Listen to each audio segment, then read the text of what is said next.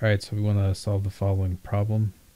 We can use the quadratic formula actually, so we'll use opposite b, which will be -1, because that's what's in front of just a, plus or minus square root of b squared, so 1 minus 4 times a times c, so this ends up being 4 times 2, which is 8, times 3, which is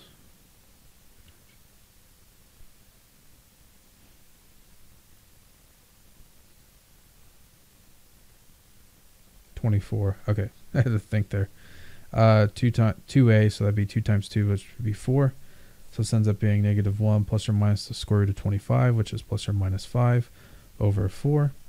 We get -6 over 4, and we get plus 4, so that'd be 1. So this means you're going to have a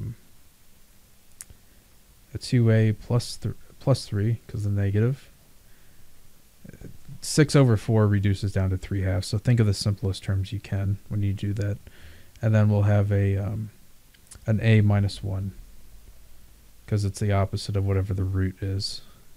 And that matches up with solution C. And that's it.